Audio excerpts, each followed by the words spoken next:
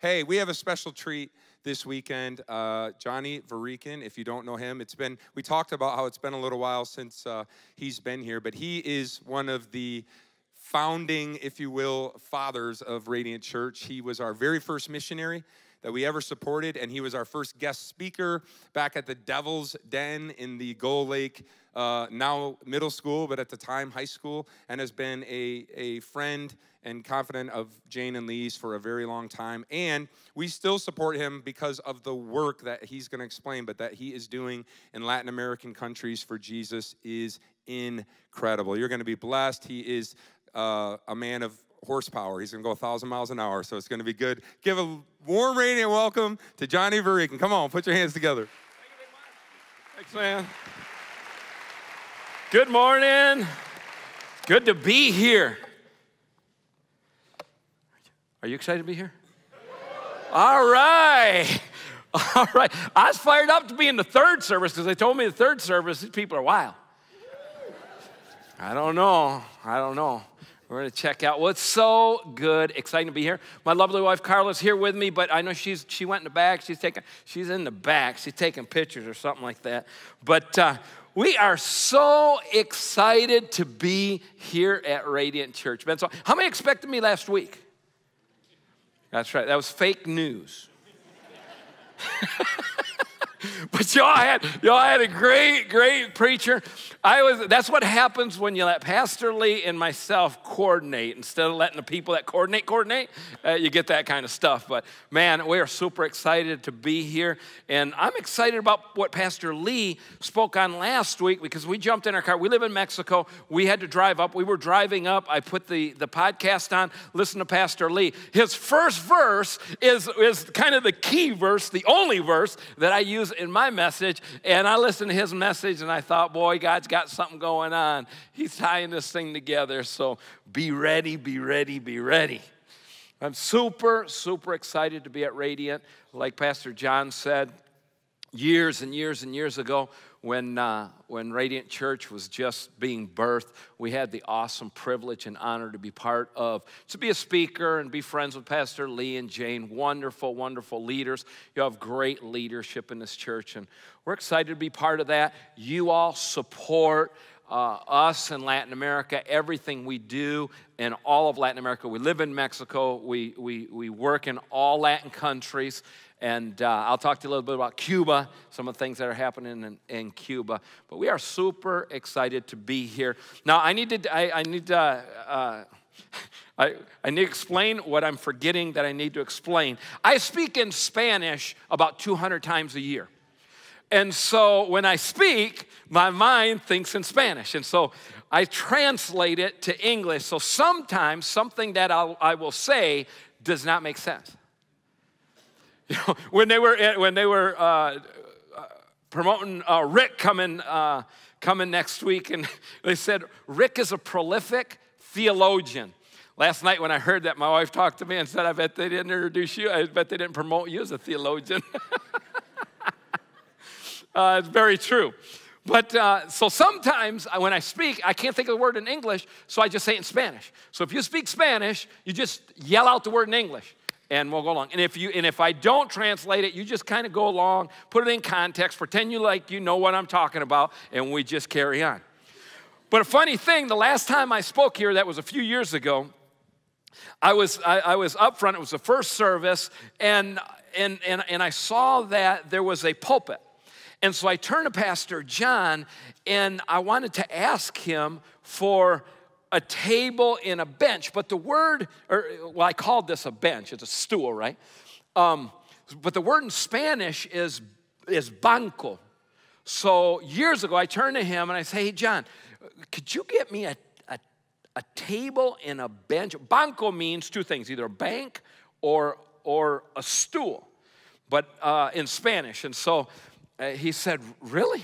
You want a table and a bench?" I said, "Yeah." I said, "All right, I'll see what I can do." And he goes running out, and so I'm getting ready to speak. I'm on the front row, and when the lights go down, they were doing the announcements. They walk out this coffee table like a church pew, like, what the world is that? He said, that's what you asked for.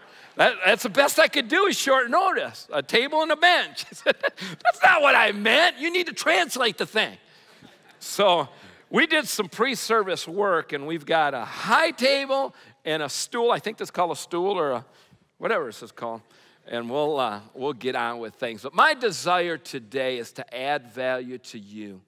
My desire today is in 30 minutes when I finish up that you'll walk out the door having made a decision to up your level in your faith walk. What I mean by that is that your faith journey will have been challenged to do something, and some of you today will make a decision to make a step, and your faith journey will go to a new level. That's my desire. The reason we're here is to add value to your life. And the reason why is because the longer I live, the stronger my desire is to see people be the very best version of themselves they can be.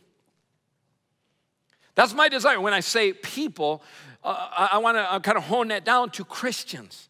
I want to see Christians be the very best version of themselves they can be.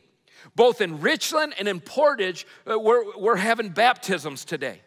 And you see people being baptized, and there's excitement, and they come up out of the water, and they're excited, and their faith is at a high level. They're excited, they're passionate, it's fresh. Most all of us start out that way. Unfortunately, a lot of people end up with an old, stale, stalled faith. We start fresh, we start excited, we start passionate, but many people end up with an old, stalled, stale faith. And I want you to know that if being a Christian is boring to you, you're probably not doing it right. I don't mean that to be offensive, because it just takes a few adjustments. But if you're here today and it's like, oh yeah, Jesus raised Lazarus from the dead again. If that's the way you feel, you're probably not doing it right, because Christianity is not boring. Christians are boring sometimes. But Christianity is not boring. Christianity should be the most exciting and challenging journey anybody could ever be on. Because it's not boring. And if your version of Christianity has become so vanilla that it just doesn't matter, then you're probably not doing it right, or there's maybe something that you don't know. So today could possibly be your day. It could be that possibly you're here and for the last 2, 3, 4, 5, 6, 7, 8 years, maybe 10 years. Maybe you've been gone from the church for a long time, and somebody invited you today. And today's the day God wants to ignite your faith once again, and that you would begin a faith journey once again that's fresh, that's exciting. Because this is what I know, and this is this is actually the title of my message. I do have a wish for you today. And that's the title of my message. My wish for you. And I'm going to put it up on a screen right away so you can see that. My wish for you is a courageous act of obedience that costs you something. Now I'm going to pause here a second. Don't get nervous. Didn't forget what I was going to say. I want you to look up at that screen. I want you to think about that.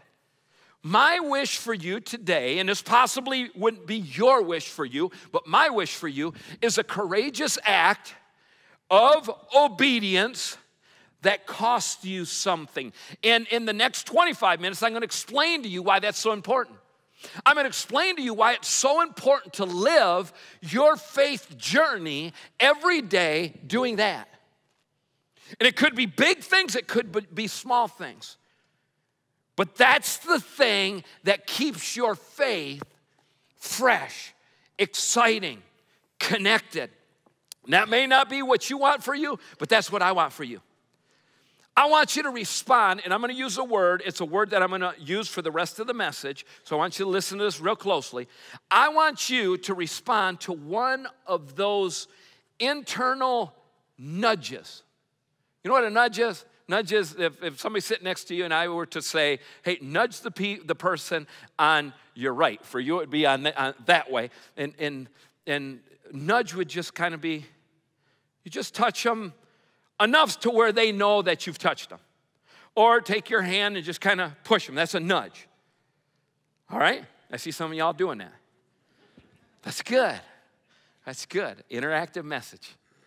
So what I want you to do is I want you to respond to one of those internal nudges that you sometimes feel, those internal nudges that are divine in nature. And what I mean by that is that it's God nudging you. Sometimes you might call it the Holy Spirit. The Holy Spirit on the inside of you that's nudging you. I want you to respond to that. God nudging you to do something He wants you to do. And this is what I know. It's a decision that you don't know where it'll take you or how much it'll cost, but that you know in your heart that God is nudging you to act. And I'm not talking about craziness. I'm not talking about foolishness. I'm not talking about you go to church one day and you say, okay, the next person I see walk in the door with a blue shirt, that is going to be my future spouse. I'm not talking about that. I'm not talking about, that's it, I'm quitting my job and let's just see what. I'm talking about an internal nudge that is divine in nature. It's Him, He's nudging you to do a courageous act in obedience to that nudge that will cost you something. That'll cost you something. Because this is what I know. You might not know where it'll take you or how much it will cost you, but it's what it'll take. It's what it takes to keep your faith journey fresh, exciting, passionate. And you don't have any idea where He could take you if you'll just obey, if you'll just take that step out and follow the nudge. I was 19 years old. I had only known Jesus for 3 months. Didn't grow up in any religious background, had never heard of God, heard of Jesus. I'm 19 years old. I just come into a relationship with Him. 3 months after I come into a relationship with Him, God nudges me. He makes it very evident. I was born and raised just north of here in Grand Rapids, Michigan, and God nudges me and says, I want you to leave this country. I want you to go to a foreign country. I want you to go to Mexico. Say what? And He made it very obvious. I had never thought of Mexico before in my life. Back then, living in Michigan, you didn't even think of the South. You didn't even think of the border. Most Americans think that everybody in the world speaks English, and I did. It's like, I want you to leave your country and go to Mexico, represent me in Mexico. So I was dating my wife, God nudged me, and I said, yes, sir. I didn't know that a nudge is just a nudge. I thought if God nudges, you better roll. So He nudged me, I nudged her. I said, let's get married. We're going to Mexico. Never in a million years would I have ever thought that 34, 35 years later, I'd be standing in front of you telling a story that began with a nudge. And I'll tell you a little bit about that story, and I'll just kind of intermingle it in my next 20 minutes. And the reason I'm doing that is because I want you to know it all started with a nudge, and every single thing just starts with a nudge. And God has maybe possibly has been nudging you, and you don't know where it'll take you or how much it'll cost you. And because of that, you think, well, I don't know. You have no idea the opportunities that are before you. You can't believe what he has for you. I didn't know where it would take me. Little did I know that I would move to a foreign country. I'd learned the language, and 33 years later, that language would be my principal language, and my principal language, English, would be my second language. Now, I speak to people in English, and I get halfway through a sentence, and I think, this is crazy. That doesn't make any sense. I'll get done, and my wife will tell me, well, you only spoke 4 sentences in Ebonics this message.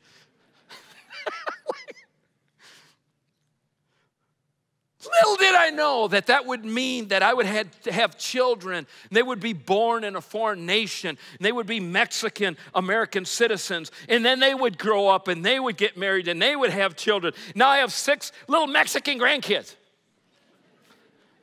I look around and think, how in the world did this Dutch boy from Grand Rapids, Michigan come? Everybody's coming south, and I'm going north. Or, excuse me, everybody's coming north, and I'm going south. Little did I know what that meant. Little did I know that we would work, and I'll tell you stories about what we do, but I'll just tell you about our churches, that we would plant a church in Saltillo, Mexico, and then from that church plant another one in Monterrey, Mexico, and then from that church we'd plant another church in Mexico City, and there would be thousands and thousands of people that will do baptisms, and I'll be sitting in the front row, and I'll watch people being baptized, and I'll turn around and I'll look at the faces. Thousands of people's lives impacted. Little did I know that when God took a little 19-year-old young man and just kind of nudged him, little did I know that was part of that. I just sat there, and Carl and I we don't even say anything to each other anymore. We just kind of look at each other, and we know what we're thinking. And what if we wouldn't have come? And there's a price to pay. We don't have a clue where it'll take us, and we don't have a clue how much it'll cost. Little did I know that because I lived in a foreign country, that we'd have our children, and my third little boy, Timmy, would be born in 5 months. When he was 5 months old, one morning, my wife found him unconscious in his crib, and she ran him to the hospital, and I met up with her at the hospital, and for days he was having brain seizures, and they didn't know what it was. They thought it was a reaction to medicine, so they didn't do the right thing. Little did I know he'd suffer massive brain damage, and little Timmy doesn't walk, he doesn't talk, he's blind. He's our special little boy. Turned 30 this year. 30 years of changing diapers, 30 years of running a little handicap son, back and forth around the world. Little did I know what it would cost. But it's a small price compared to obeying a nudge and living the dream. God's got a dream for you. He's got a huge dream for you, and you can't even imagine. You can't even imagine what he has for you. Yes, there is a price to pay with it. Yes, there is a cost. But you can't even imagine what your life would be like if you just follow those small nudges. And I'm talking to you about this huge nudge. It could be a nudge that's just, okay, it's time. You and Shirley have been friends for 2 years. You have coffee every Tuesday. She is your neighbor. She now knows you. It's time that when you sit down, you look at Shirley and tell her, Shirley, I want to talk to you about the most important relationship I have in my life. I want to talk to you about Jesus Christ. That may be the nudge he's giving you. That nudge may be that for years he's been saying, it's time, it's time, it's time. It's time for you to step out. It's time for you to do your own business.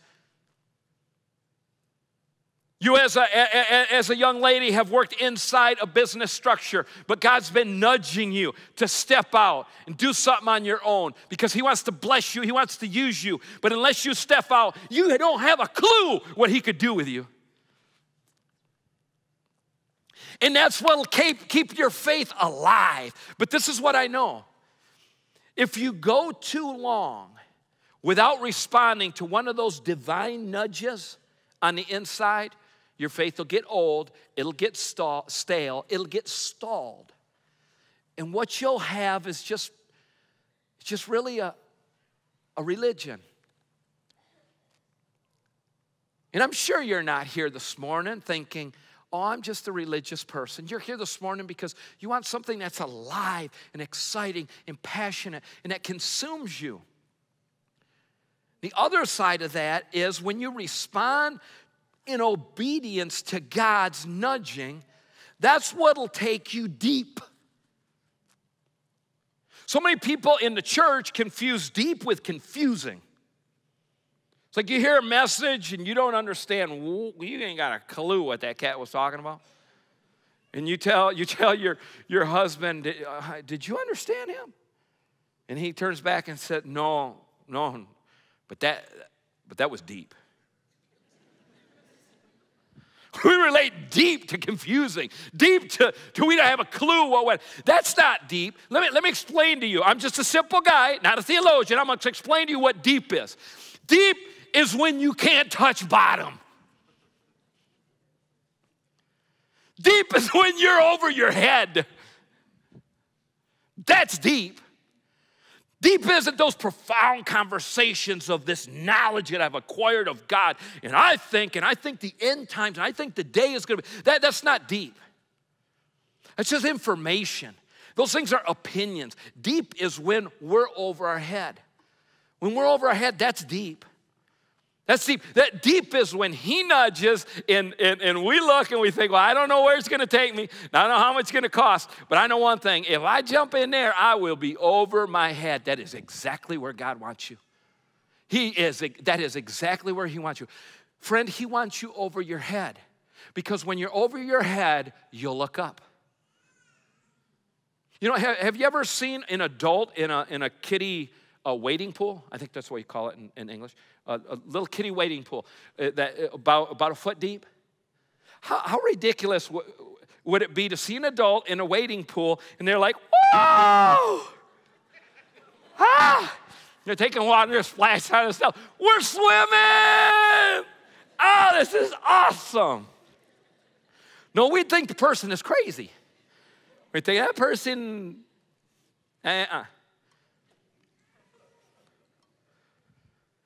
That's what happens so many times us in our faith journey.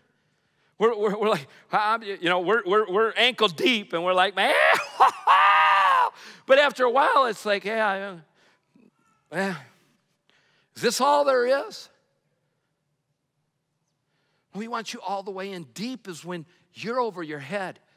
Deep is when you say yes to God, even when you don't know where yes will take you. When was the last time you responded to one of God's nudgings that you thought, I don't know where it's going to take me?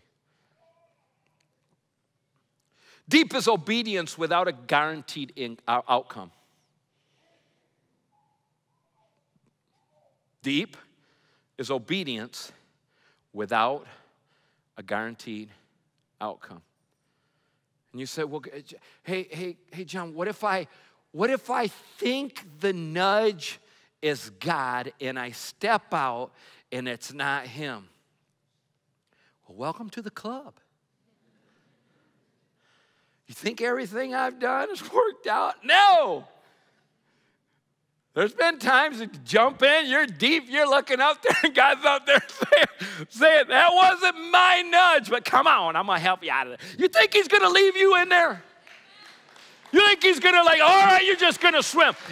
It'd be like Jesus with Peter. Hey, if you call me out of the boat, I'll walk on water for a while, and then start sinking. You think Jesus is going to say, no, sorry, you're drowning, buddy. No. You take him by the hand, get back up.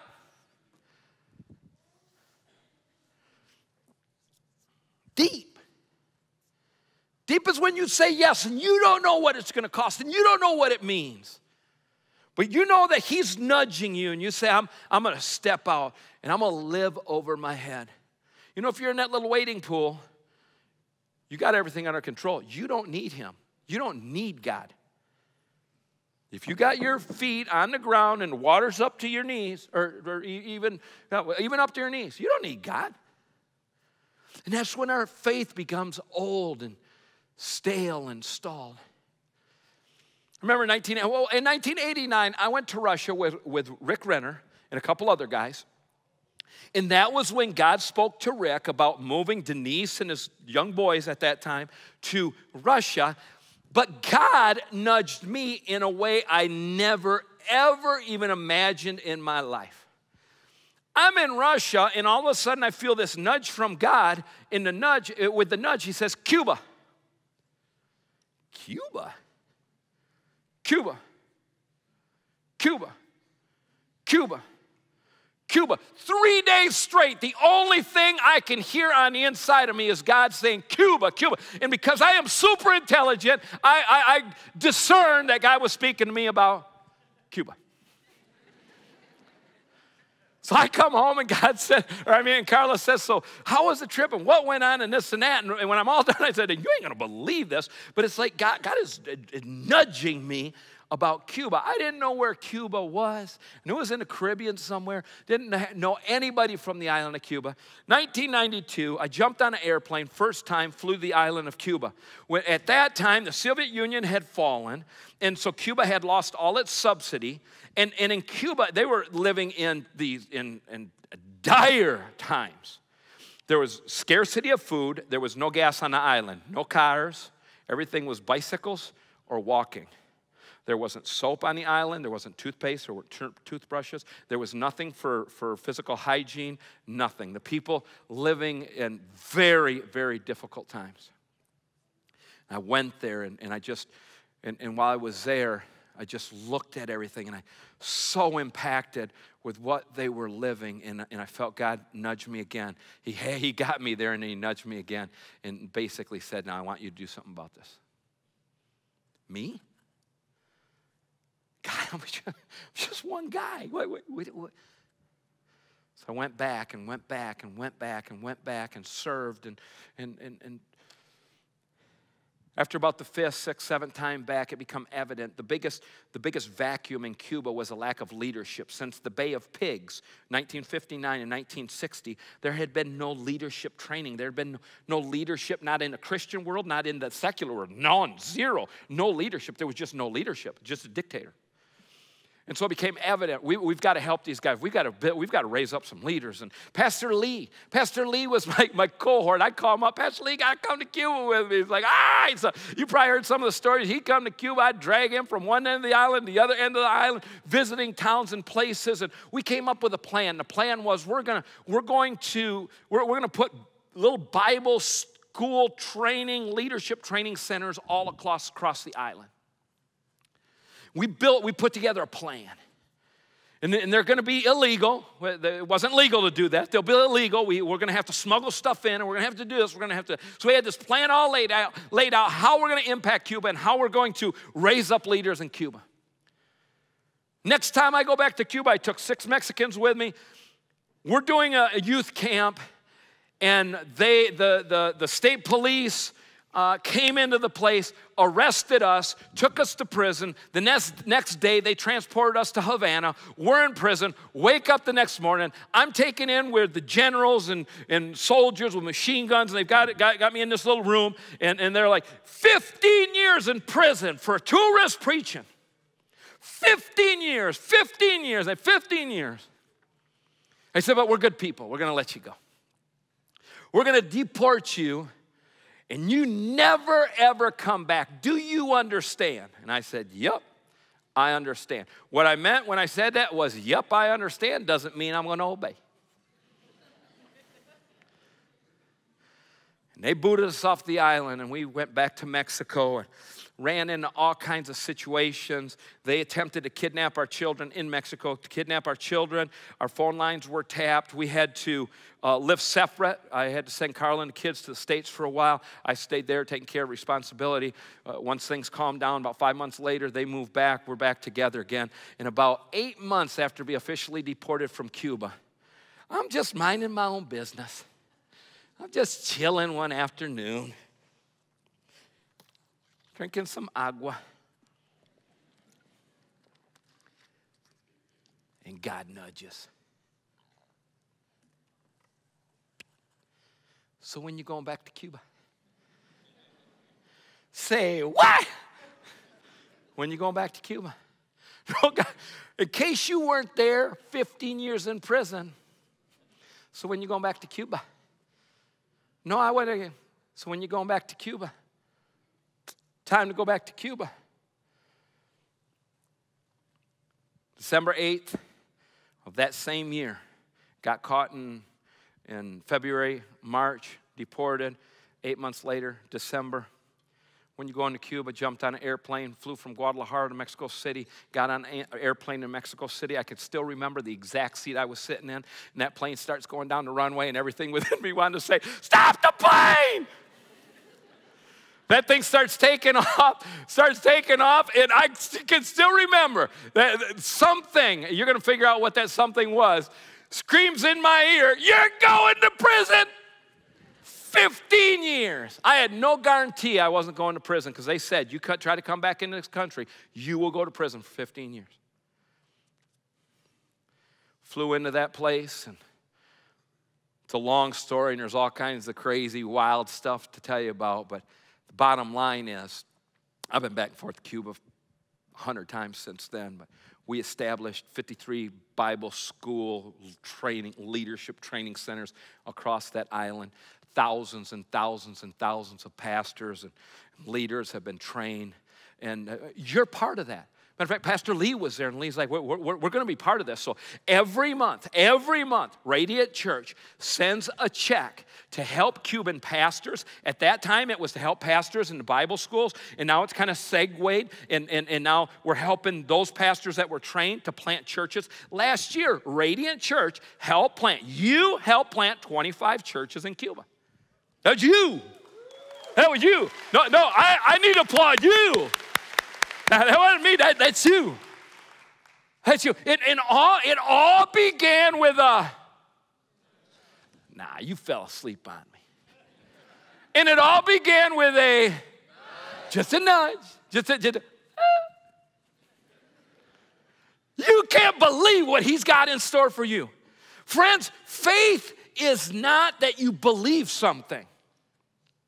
Faith is you believing something is true to the point that you act on it.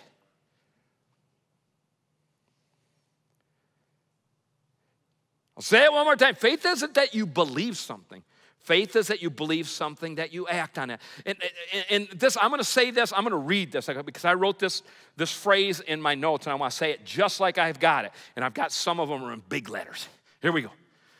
When your faith intersects with God's faithfulness, baby, look out.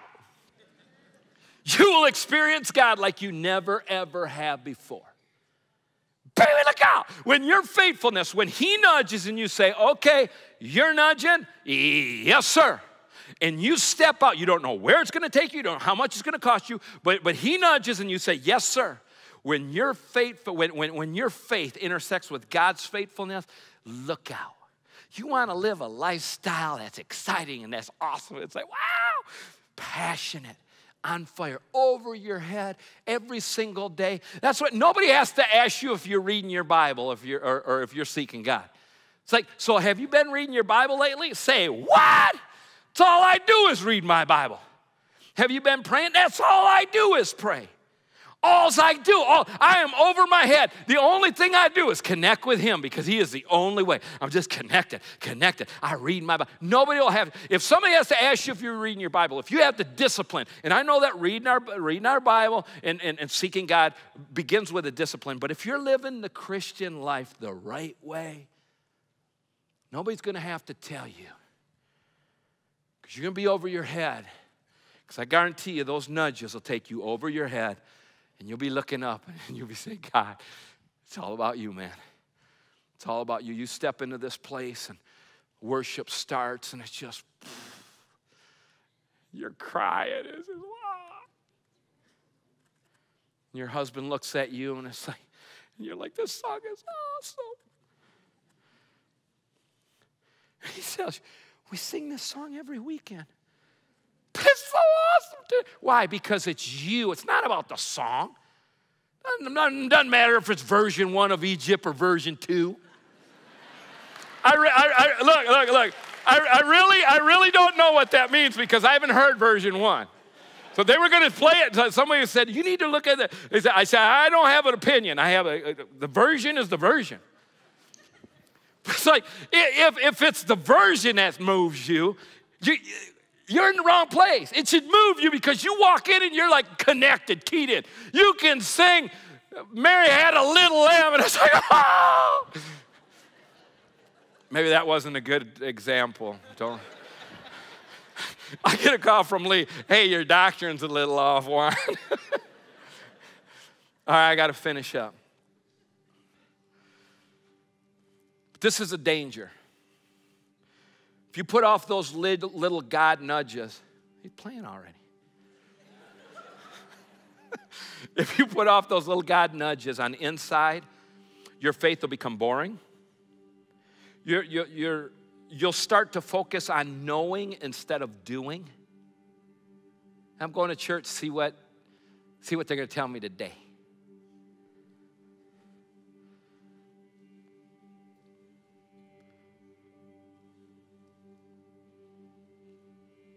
Just keep that tone for about 15 minutes.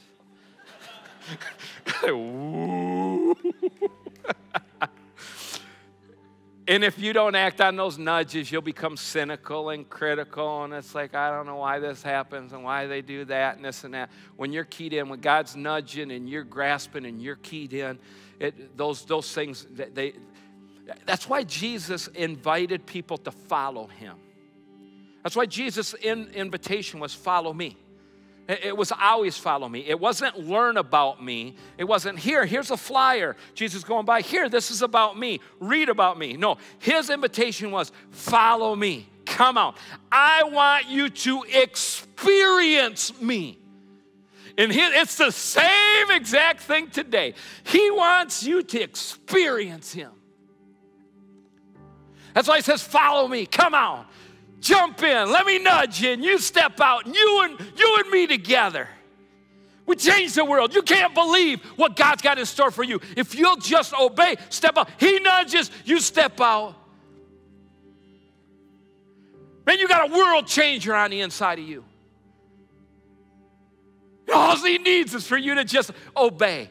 Courageous act. Just a courageous act. Could be it's time for you to start that business, accept that job. You're like, oh, that job, that's way over my head. Yep, that's God nudging. Maybe it's time for you to stop writing checks to help others go on mission trips and for you to buy that ticket and say, well, I'm going to Zimbabwe myself. Let me check it out.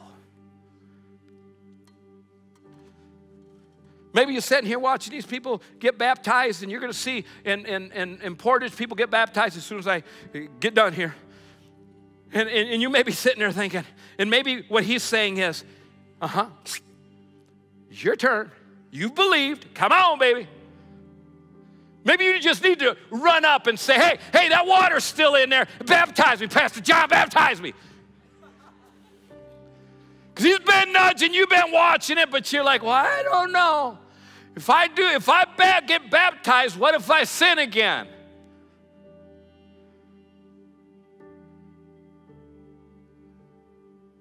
You confuse yourself. Instead of just nudge, I'm doing it. jump in, baptize, good to go. Public confession. Whatever that is, whatever that is. One day, Jesus turned to a man and said, follow me. Lee talked about it last week, so I just jumped through it real quick. And the Bible says, but he replied, Lord, first let me go and bury my father. I want you to look at that. First. Yeah, okay, I know you're nudging, but first, I got something I got to do beforehand. Second guy says in verse 61, still another said, that guy, he's a loser. But me, I'll follow you. But first, let me go back and say goodbye to my family. Or so, the same exact thing. It doesn't matter what the excuse was. It was just there was something first. And maybe you identify with those guys, and it's like, I know God's been nudging me, but I'm like, God, first let me get my kids through school, out of the house, and then I'm all yours.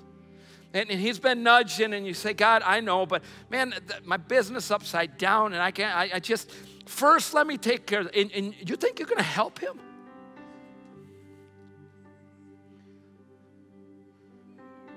It'll be over your head. It'll be over your head. I remember in year 2000, God started to speak to me about Latin America. And I'm like, no, I'm in Mexico. And he's like, Latin America, I want you to raise up leaders in Latin America. I want you to do that. I'm like, well, nobody knows me in Latin America. But he was nudging. I said, all right. So I start this leadership organization.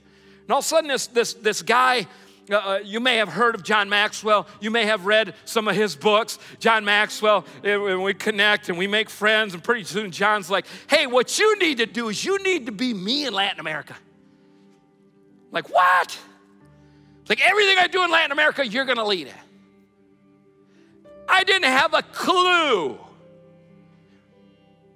who John Maxwell was before I responded to that nudge and I stepped out. Then God said, okay, you're going to go obey. Boom, I got something for you.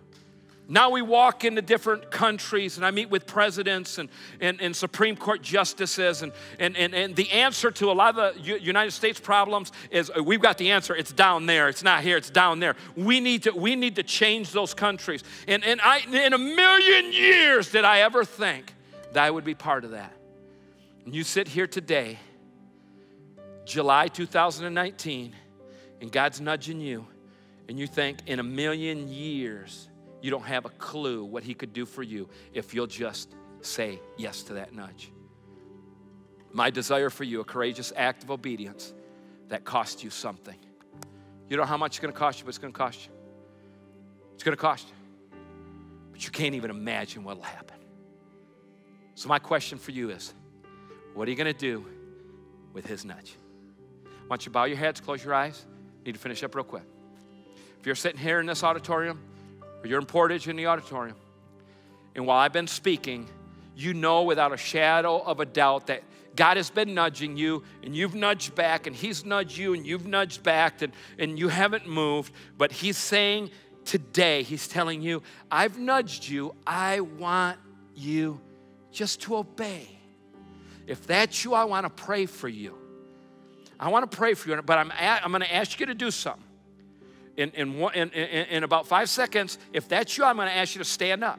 And by standing up, I'm not going to ask you to come forward or anything like that. I'm just going to say stand up. And what I want is for you to say, God, I recognize that you have been nudging and I haven't been moving, but I want to be over my head. I want you and only you to be my focus. And I believe that if I will do that courageous act of obedience, may cost me, but I'll begin to walk out a faith journey totally different than what I've been walking. If you're that person, I'm going to ask you to stand up right now, real quick. Just stand up.